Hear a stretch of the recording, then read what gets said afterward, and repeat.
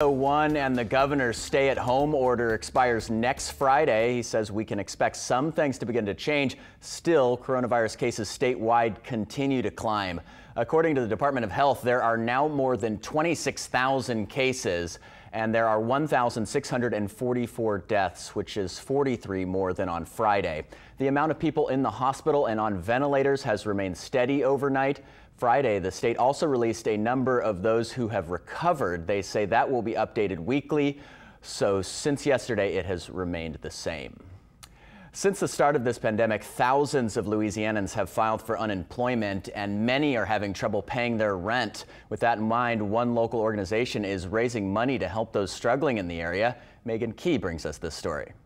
This pandemic has taken a toll on all of us, but for people who are out of work, it's putting their livelihood at risk. The majority of people who live in New Orleans rent. Local housing advocate Housing NOLA tells us on March 1st, weeks before the stay-at-home order went into effect, 50,000 people here were in need of rental assistance. Renters are incredibly vulnerable in New Orleans. They were already cost burdened, not able to pay what they could afford, living check to check. When the stay-at-home order started and people started losing their jobs, a group of neighbors came together and formed the G&O Caring Collective. Our main goal in the beginning was to get people what they needed without compromising their health. For weeks, they focused solely on getting food to those in need, but are now looking to expand their efforts to provide rental assistance to people who don't qualify for unemployment benefits. If you are, for example, a dancer, or if you work in a bar and you are not pay stub for whatever reason, if you're self-employed, you're an artist that works in Jackson Square or a tarot reader,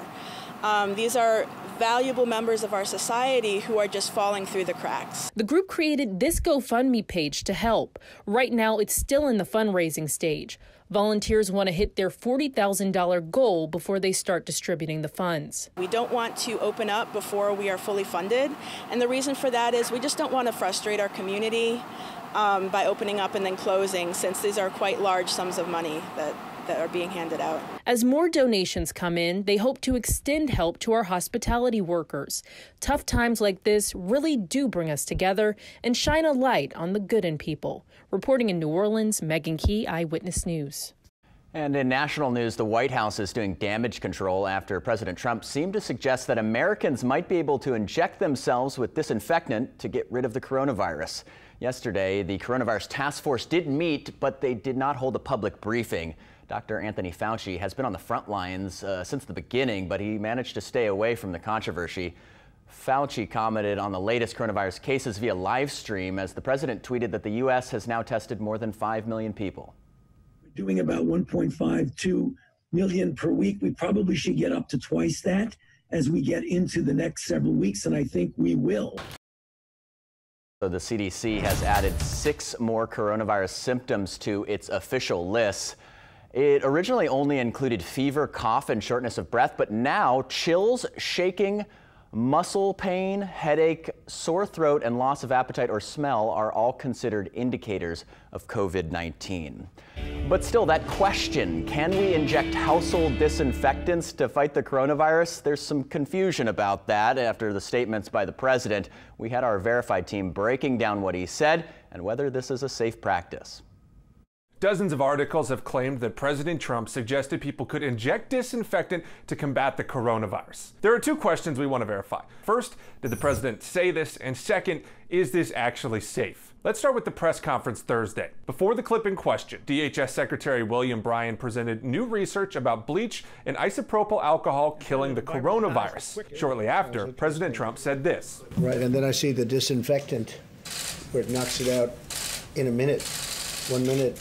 And is there a way we can do something like that by injection inside or almost a cleaning? Because you see it gets on the lungs and it does a tremendous number of the lungs. So it'd be interesting to check that. So that you're going to have to use medical doctors with. But it sounds interesting to me. So yes, we can verify President Trump did talk about injecting disinfectants. But it's important to note, later in the same briefing, the president clarified with this. So how do you simplify through injection? We're talking about almost a cleaning, sterilization of an area.